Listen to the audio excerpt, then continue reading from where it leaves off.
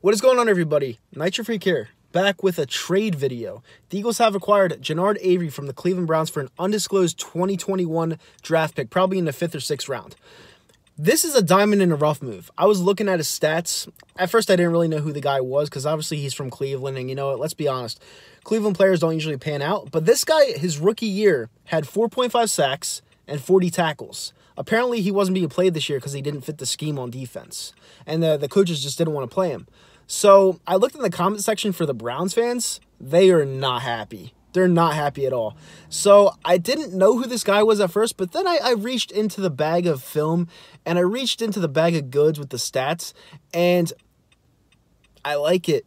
I like it. I think this guy is going to help us out. It is another DN, but I think he could play outside linebacker as well.